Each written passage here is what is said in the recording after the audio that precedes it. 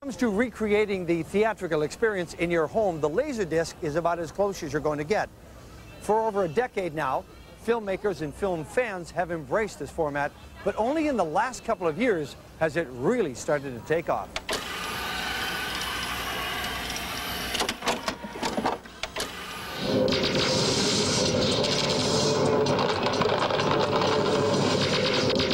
There's no question the Laserdisc is becoming more popular, especially with movie buffs. People who really love movies and like watching them at home are discovering on a daily or weekly basis that this is the best way to watch a movie at home.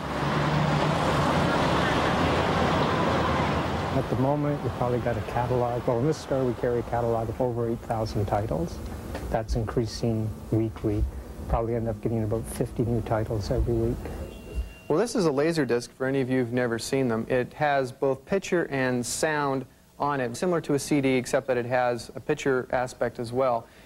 What makes it different and more unique is that the soundtrack is both digital and analog. It has both tracks laid in at the same time, and it is also considered to be probably the best single viewing medium that's out there today. Hurry up, he's coming straight for it. Don't screw it up now. Don't wait for me.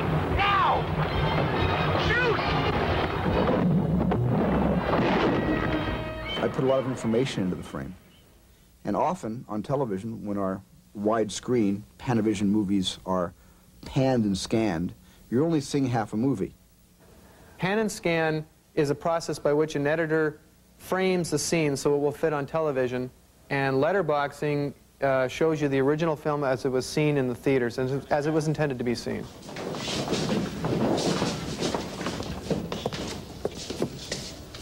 Perkis, I did it. You've got it.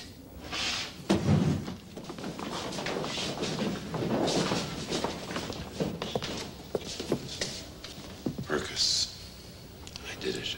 You've got it. One of the great things about watching a movie on Laserdisc is the fact that in a lot of cases, the major scenes in the film are broken down into chapters. They call that chapter indexing. In the case of Terminator, you've got almost 70 different chapters. And if you're in a major scene, like, for example, the biker bar, and you've seen this a couple of times before, and you want to maybe zip ahead in the film, you can zip right down to, say, the canal chase scene. You just type 19 in your remote control, hit a button, you're there almost instantly.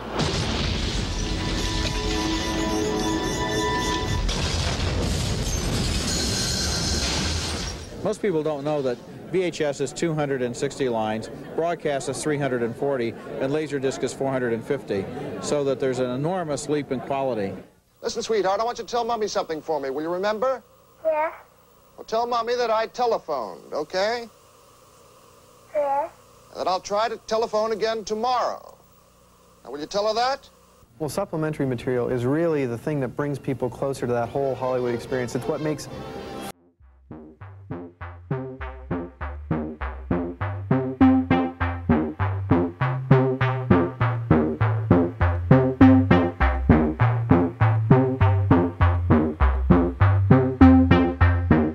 new Alien box set that just came out. They have about a dozen different posters that they were going to use but never did, and you can really see how the theatrical campaign built up from where it started until where it finished, and you get a chance to watch the infamous cocoon scene that was never shown in the theaters but people have heard about and talked about for a long time. It's there in its entirety. I'll get you out of here. I'll get you up to the shuttle.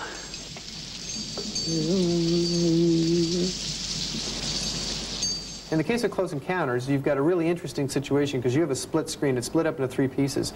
On the top half, you've got the movie, and then you also get a chance to listen to the director talking about the film. You also get a chance to listen to the producer talk about the film, and it gives you all on different audio channels.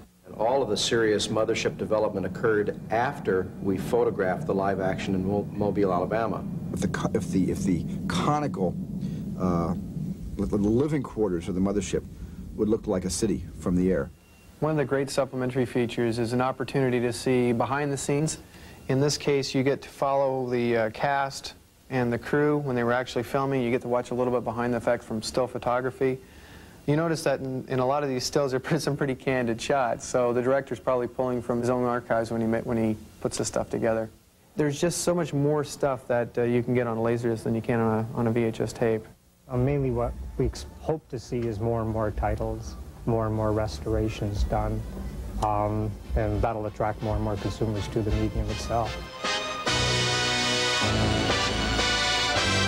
Warner Brothers is very committed to lasers. We've been in the business for 3 years now, and we've seen significant growth in each of those years. We will continue to bring out all kinds of titles from Warner Brothers and from MGM for the foreseeable future. We see it as the technology of the future.